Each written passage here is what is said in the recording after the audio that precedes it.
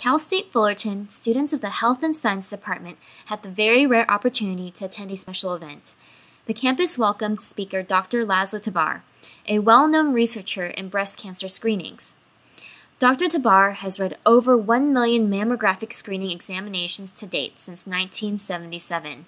For his work in early breast cancer detection, Tabar was honored with the American Cancer Society's Distinguished Service Award in 2001 and the Impact Award for Lifetime Achievement in the Fight Against Breast Cancer in 2002.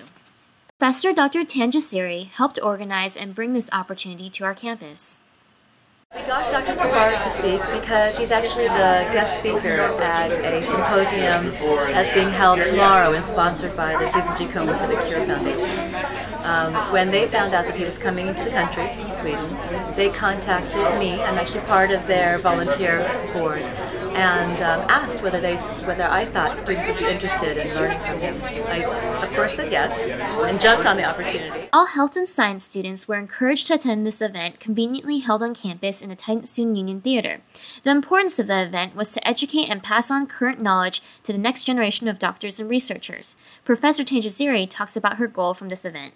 It's my hope that students in this audience are going to, number one, be motivated to go on to a breast health-related profession, and then number two, they're going to use that opportunity to create new ways for doing diagnosis, support new ways of doing treatment that aren't so radical as before. Professor Tanjasiri believes this event not only benefits the health and science students, but also all female students here at CSUF. Through education and the exchange of knowledge from one of the foremost leading researchers in breast cancer, there are high hopes that cure will be found soon, even quite possibly from one of the scientists and doctors here at CSUF.